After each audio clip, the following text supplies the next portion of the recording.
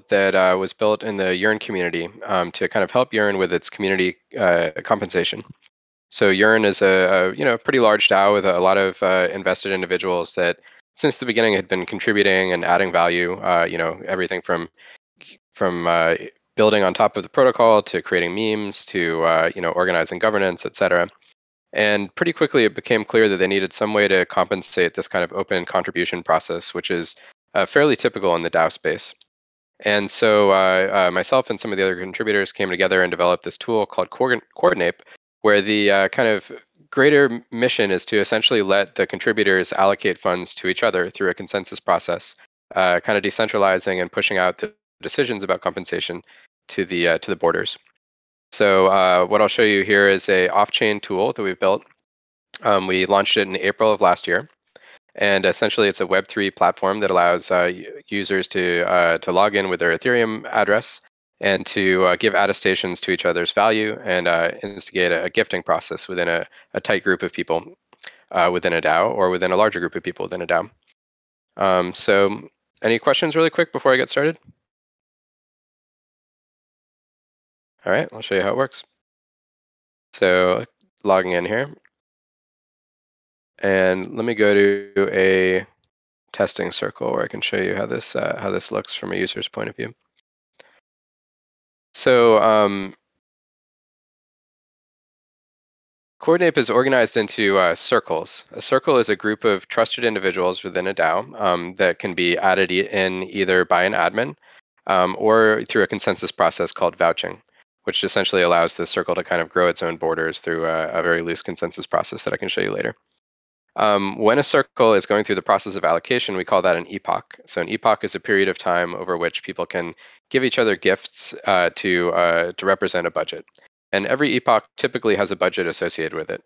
So for instance, at Yearn, once a month, the community at Yearn has about $70,000 in YFI to distribute out.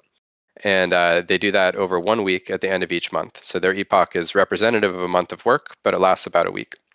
So when you first jump into an epoch and you're getting started, you get to write up some text about yourself, let your colleagues know what you've been working on, and you can choose to opt in or opt out. We have that feature because often in DAOs, there's individuals that are paid in other ways. Maybe they're taking a salary or they're part of a different circle and getting paid that way.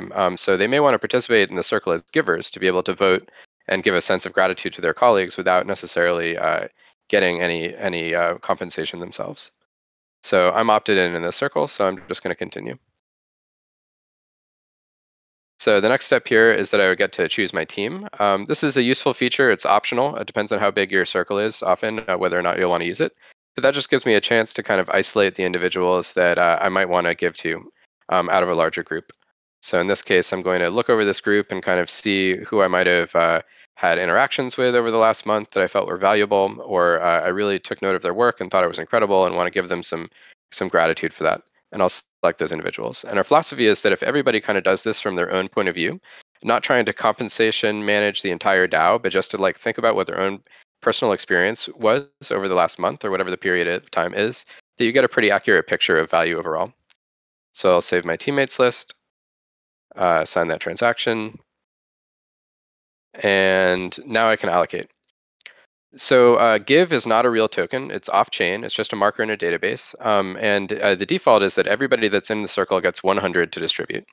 So I've already been in the process of distributing over my test epoch. So you can see I have 11 give left to allocate. And I've already given people quite a bit of give. Over the course of the epoch, I can change that. So I can decide that I want to give more to Linus, or Alex test really didn't do very much this month, and I actually don't want to give him that much, and save my allocations until the epoch timer runs out. I can also add notes, so I can let Alex know, great work on the docs, etc.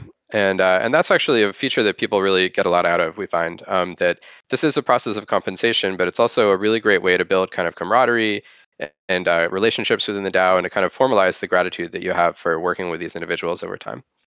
So I'll save my allocations in my notes. And essentially, that's it. It's a pretty low weight kind of process for giving. And you can either take just a few minutes and kind of go with your gut, or you can be really like take some time and think very deeply and look at the folks in your circle and think about what you might want to give. So some people take just a few minutes, some people take more time, but it's really up to you. And if people don't allocate during the epoch, their give just gets burned. So it really doesn't. It just makes everybody else's give more valuable. So generally, we see about 80% participation rate at Yearn, and we consider that to be fine. That's excellent for getting like a good sampling and a good sense of what a healthy allocation might be. So I can also go and check in on the map at any time. And I'm actually going to switch circles to the Yearn community so we can see a really robust circle.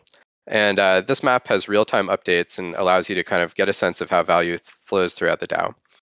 So the philosophy is that we tend not to reveal numbers. We don't want it to ever feel like you're giving $100 to this person and $200 to that person. Although you could do some back of the napkin math and kind of figure it out if you really wanted to. But we do use visual displays to get a sense of of how value is flowing. So you can see here, that this individual, Zach, he has gotten a lot of give. He's organizing some big stuff at Yearn this month, and people have really taken the occasion to give him a lot of gratitude, which he definitely deserves. And you can kind of click around and see how the give is flowing to and from him. So his give is represented by these orange bars flowing out from him to the other individuals in the circle, and the green bars are people that have given to him. And we think this is a great tool for a number of reasons. First of all, for transparency, we think it's really important.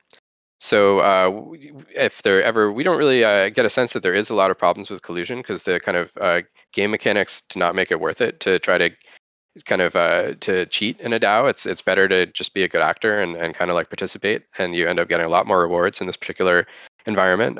So not a lot of collusion seems to be going on, but if it was, it would be pretty obvious here.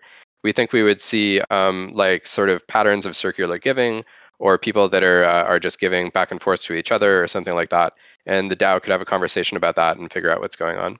It's also useful as an asset map. So this is a feature that we're kind of building out over time, but we think that this is really handy, especially in a large DAO, to kind of just get a sense of what's happening in the DAO. What are the different roles and what are people doing? So here you can, if you want to get a sense of who's working on the Discord, you can click in and find Discord through a simple text search right now and see what the networks are that are working on that particular side of community management, or various terms. So governance, strategy, et cetera. People can tag their own profiles and build that out. And right now, this is in a pretty early stage, but we're excited to kind of push this into a space where we think that these profiles are actually going to be fairly public, potentially, if people want them to be. So you'll be able to publish your profiles to here, I'll show you my profile. You'll be able to publish your profile to a common space that can add up to a sort of like overall DAO reputational bank, where people can kind of see what you're involved in. You can tell your story. People can do attestations to your skills, kind of like a decentralized LinkedIn, even though I don't think anybody really likes LinkedIn. We're hoping we can do it a lot better. So by and large, that's kind of like the main features of Coordinape. I mentioned also that the circles can either grow just through admin functions. So we do have a pretty robust set of admin tools. You can sort of change circle settings. You can have asymmetrical amounts of give if you want to have some people that are kind of like in a more kind of project management kind of role within your circles. You can edit things relating to your contributors, add them and remove them, etc. But we're also building out like kind of consensus tools around a lot of that stuff. So the first one that we have is this vouching tool.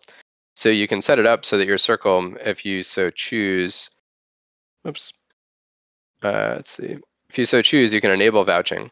And then that means that the circle can grow itself at its own direction. So at Yearn, any three members of the circle can vouch for another member to become part of the circle. That just means that somebody nominates and two other people second it. And that allows the circle to kind of grow its own borders through a consensus process that we think is pretty nice. And you can either make that really tight so that half the circle needs to vouch for a new member or something like that, or you can make it very loose and it could just be one person. Anybody can add anybody in. It's sort of up to the circle how porous its borders might want to be.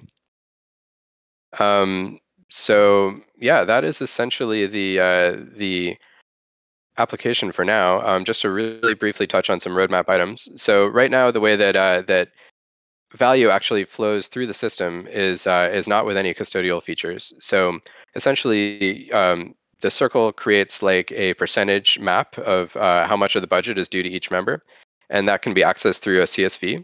And then that CSV needs to be manually processed currently through like Disperse app or through Gnosis Safe has an app that can take the CSV and create a distribution. So there's some kind of like manual processing there.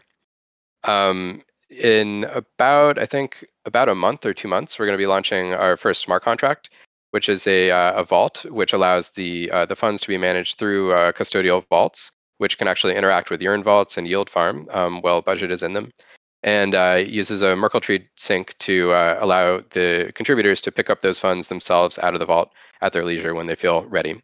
So you can kind of stack up a bunch of compensation through several epochs and then decide to withdraw it when you want. And you can distribute any ERC20 token currently out of that vault. So that's our next big item.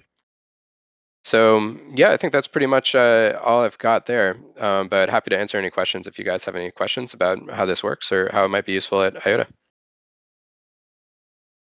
Thank you very much for your presentation. Let's see if, if anyone has any questions, please just unmute yourself. Feel free to ask some.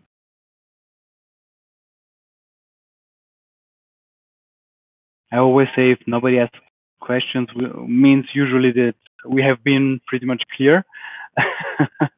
I have some questions from my side, of course. So what moved you to build Coordinape? So what were the requirements? What were the things that you felt are missing that needed Coordinape to exist? So from your experience, so I imagine that you probably had already used some other tools before to do something like this, or did you just start straight from Coordinape and building it? I mean, the originary reason that we built it was because at Yearn, we wanted to be able to do contributor grants, but there was no sort of consensus mechanism or decentralized mechanism for doing it. So the process at Yearn was essentially that there was like a committee of people whose job it was to kind of try to get a sense of what was happening in the community and to give accurate allocations of funds just through one-time grants to people that were doing cool stuff that was highly visible or was notable from their eyes.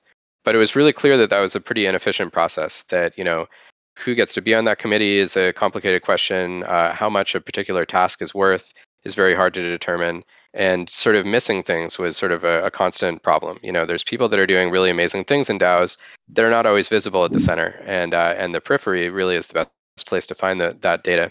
So Coordinape came out of the desire to really push those decisions to the extremities, so that each individual that's interacting in the DAO has an equal say in how those funds get distributed, and they can kind of make their own calls on what they think is valuable and who's been adding to their own experience in the DAO, and kind of help drive the DAO from the margins. Beautiful, really beautiful, because I think this is a common challenge. Figure out how people are contributing, and even in such a big organization like you showed us before, it is pretty much either a gameable way to do things. So either you collect information and data, which might become gameable, or you have people that are not aware of what a certain team is doing, and so it's really hard for them to evaluate their contribution to the project. So this is also one of the reasons why I got in touch with you, because I found it really elegant with the idea of the circles and the idea of selecting your teammates, because it supports the idea of people evaluating each other and evaluating the contribution of people to the whole project, the whole vision and mission. And you are evaluated, or let's say the people give to you because they see exactly what you're doing and how important it is for them. Did you have any experience from other circles that had difficulties or anything where they asked special features or something where you said, I didn't really think about this? I mean, one of the amazing things about Coordinape is that every different team seems to use it differently. So a lot of our features really come out of those conversations and learning how different groups are using it. So like there's teams out there where the biggest value they've gotten is actually organizational, and they want to be able to build kind of like more complex organizational models in Coordinape. So kind of circles that are nested within circles and ways to distribute budget from one circle to another and things like that. So, that's a sort of upcoming thing that I think that we're thinking about a lot. Um, that's just sort of one example. Or, there's some groups that needed sort of a more kind of project managed approach. So it didn't make sense for them to have everybody have the exact same amount of give. So an early feature that we built was just the simple ability for there to be asymmetrical amounts of give. So they can have certain individuals. We actually do this in one of our circles at Coordinape, actually, certain individuals that are kind of project managers and have a lot of give and are kind of able to kind of like use that to help centralize a little bit of process and manage tickets and things like that. So a little bit of a balance in that kind of circle. So yeah, and I mean, there's a lot of room for growth. Like we're really excited to introduce strategies at some point so that people can add their own kind of algorithms into the equation and normalize or use things like quadratic funding or various different equations to kind of modulate the way that distributions happen, or to control other aspects of the way the circle has a lifespan. So one thing that a lot of people want to do is to be able to kind of like control the rate at which you accrue reputation. To be able to send give. So when people are newly vouched into a circle, maybe they can only send, half of the give that they can after 3 epochs, and then finally they're like a full-fledged member and they have the ability to really add their voice in a more robust way. So yeah, there's a lot of space to grow, and I think that we're finding that our initial urge at Yearn to do this fairly simple thing has opened up like a whole bunch of different possibilities for DAOs, like organizational modeling in their DAO can happen through Coordinape, and kind of like gratitude in general can happen. You can really build a lot of like team coherence and kind of understand more about what your value is to a DAO just through the process of seeing where your give comes from and what happens when you do something particular during a month. Do people really recognize it, and what kind of notes you get? So it's been really interesting, and I think it'll continue to grow and evolve in a lot of interesting ways. Hmm. I totally agree because I mean, as I said already, I found it fascinating the first time I saw it because it completely put the traditional model where you have, let's say, the company just giving you your share, if we want to say it like that, and it makes no change how much you work, if you do overtime, if you don't, if you really contributed something really important to the project. While here with the DAOs, we have this opportunity to really focus on the importance on the contribution and how this brings forward the mission of what the DAO might have. And it is, I totally love the concept that you built here. Another side question, I don't know, I might have to write an issue or a proposal in the Coordinape Discord. Is there some kind of endpoint to not collect data about Coordinape in the sense of extract information, but analyze the organizational structures and let's say the dynamics within the circles for I don't know, academic research, for example, or something? Well, there's a lot of groups that are interested in that. So actually, one of our major development goals right now is to kind of redefine our API to allow that kind of like data to become accessible to groups that want to do that kind of thing. Yeah, there's a bunch of projects that want to do it. Some of them are internal, like we do have devs at Coordinape that are really eager to kind of like do some data analysis and come up with kind of like metrics around how DAOs are organizing themselves or what's happening, what kind of organizational models and networks they kind of have.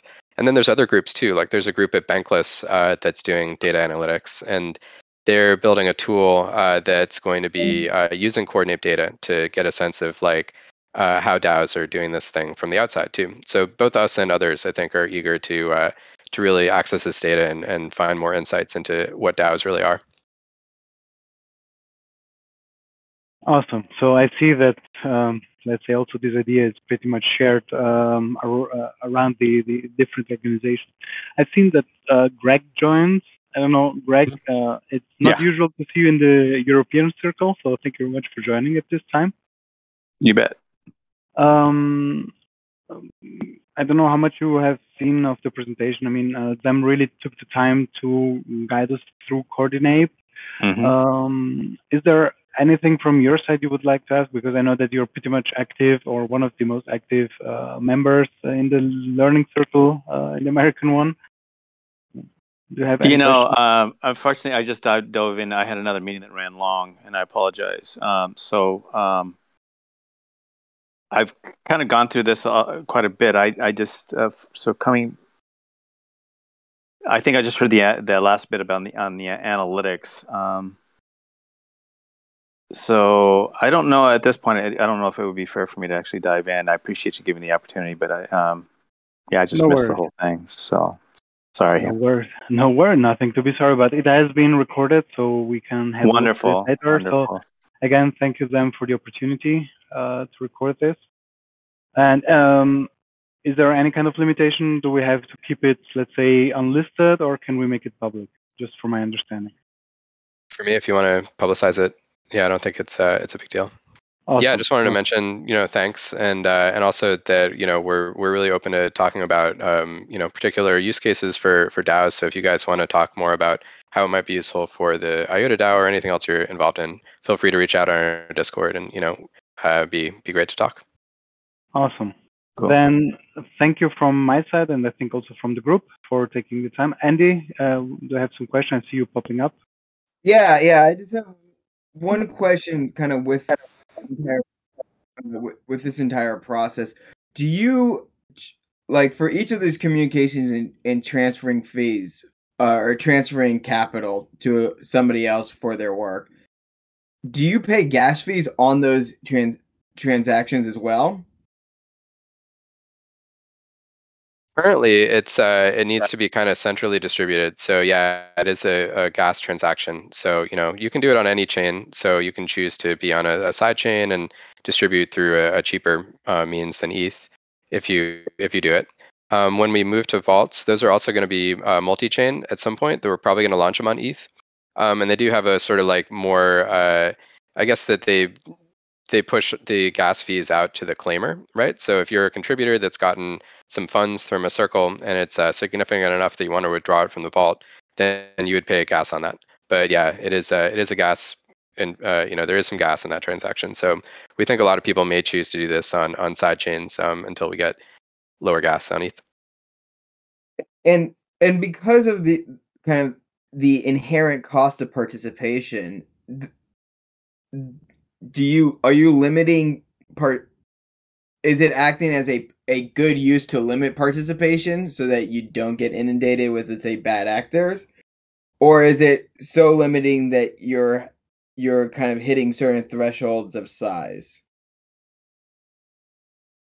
It's a good question. I mean, I think that like the limiter is probably on the compensation more so, right? Like if a circle has significant funds or they're distributing out tokens that people are really excited to get, then it's up to the users more or less, like whether or not it's worth their time to distribute, or to the protocol. I guess if the protocol is going to be kind of covering the gas costs and distribution, if that community is if there's a reason that's worthwhile to engage in that. So like at Bankless, I think they've had their biggest circle. It was like 250 people, and it was I think they've done it twice, and that's like a retroactive distribution where they just wanted to kind of like give thanks to the community that made them such a strong and robust space to learn and be part of DeFi. And I don't think everybody got a ton of compensation from that necessarily, although it was also in a governance token that may go up in value a lot.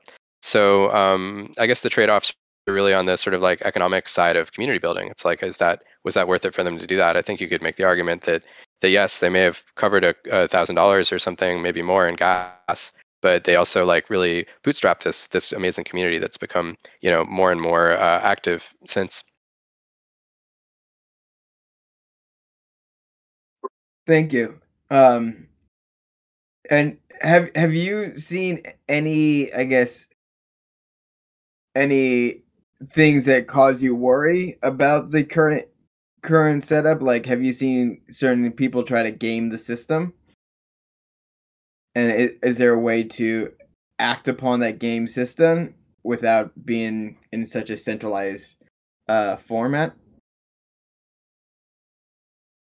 We haven't seen anybody that's been like, there's clearly like a Sybil attack going on, and that's like, problematic, et cetera. I don't think that that's happened yet, but it could certainly. I think that like the ways that we think about combating that kind of thing are two ways. I mean, one of them is just that we think that like a lot of it can be kind of solved on the social layer, right? So like if there is a Sybil attack going on and there's some bad actors in a DAO, then that's a conversation that needs to happen. And Coordinape kind of helps surface that.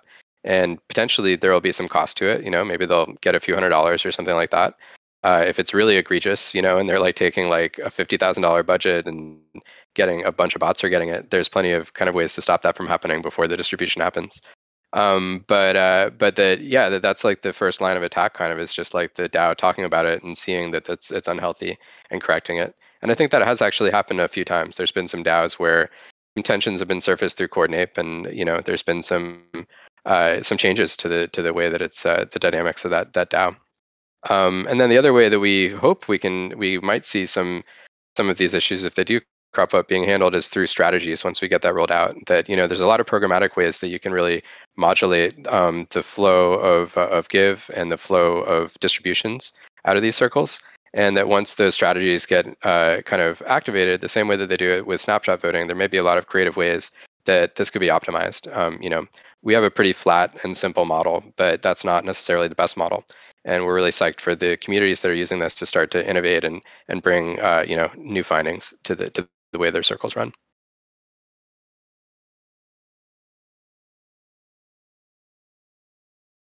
All right, thank you very much for I the have one answers. question as well. Yes, please. Yeah, I was just quickly searching on internet and I found out that you guys also have a plan for this Circle Batch NFT and digital identity integration with your Coordinape DAO. So is it so that you have a particular approach and kind of timeline for this? And do you think the gas fees would be a problem for and kind of limiting factor for that implementations? So that's sort of like a little further down our roadmap than our vaults. And we do have some designs, and we actually have some contracts already written for it. And essentially what that would be is that right now, when you're a member of a circle, you're a member of that circle because your wallet address is in a database on our backend. What we'd like that to be is that instead, when you're a member of a circle, you get to mint an NFT, and that sits in your wallet. And that becomes the kind of authentication layer for what a circle is. And really, that's what a circle is this group of NFTs.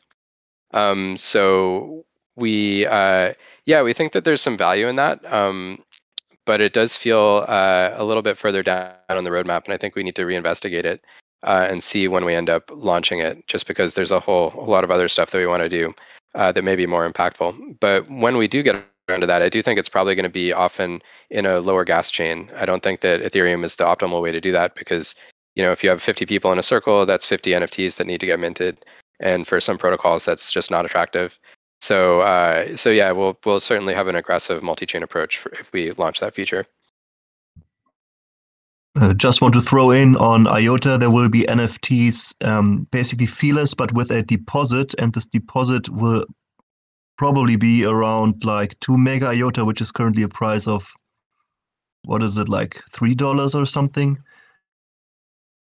Yeah, could be interesting maybe for production of lots of NFTs in the future. Pretty good. I mean, yeah, I know that IOTA is a really intriguing architecture and would be super psyched to explore, maybe having a version of Coordinape that lives there. So let's just not start evangelizing for IOTA, okay? We're talking about Coordinape and we have 4 minutes. So last 1 or 2 questions and then we let them go. Deep thing. On the technical side, what prevents someone from just making multiple identities with reputation? And people can make multiple identities. One of the interesting things about Coordinape is that I think that it would be hard to be a useful participant with multiple identities. Like basically you're asking others in your community to say that you've done a good job. So like, I could go into the Yearn community and make a new identity and talk my way in maybe, or vouch myself in or something like that. But I would still have to actually be doing enough work that it would be like there's 2 people, right? So like, I'm not sure if that's like really like a Sybil vector or not. If there was 2 members if an individual had 2 memberships within a circle, they would have to do 2 times the amount of work to get their comrades to give them give and kind of make that worthwhile. Right. It's almost like so illogical to spend that much time on it that would happen. I get it. Cool. No, I like that. Thanks. Yeah, we think so. I mean, one of the things we're most excited about Coordinape is that we think it's going to be a really good way to kind of, I don't know about solve like the digital identity problem, but it's going to be part of the building blocks of gaining online reputation for anonymized identity. So we're working with MetaDreamer and Metacred, which is a project that's going to be built on Ceramic to kind of like help integrate into that space, so that when you're accruing give in Coordinape, you're also accruing reputation potentially for a DID if you want to establish one, and that can build up to a sort of like an attestation reputation that might be valuable to people.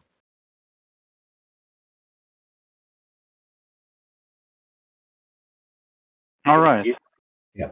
Okay. That's good. All right. Thank you very much for taking the time also for the questions, Zemm, from my side. It was a real pleasure to have you with us today. Yeah, thanks. Likewise. Looking forward to seeing you guys around. Have a nice one. Thank you very much.